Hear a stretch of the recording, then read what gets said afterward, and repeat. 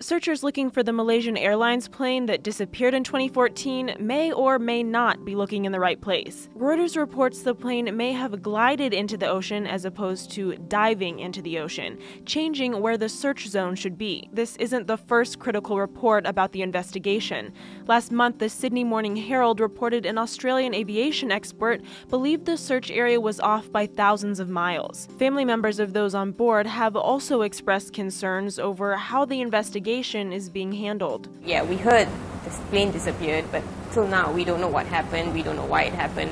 There is this huge gap in between, and I think without knowing why it happened or what happened, we're just stuck, we're just in limbo. Reuters report cites the project director with the engineering group participating in the search, but the company issued a statement after the report came out saying that based on scientific data, it's been thoroughly looking in the most probable place, and that is the right place to search. Countries involved in the search are expected to meet this week to determine the future of the investigation. For Newsy, I'm Samantha Crook.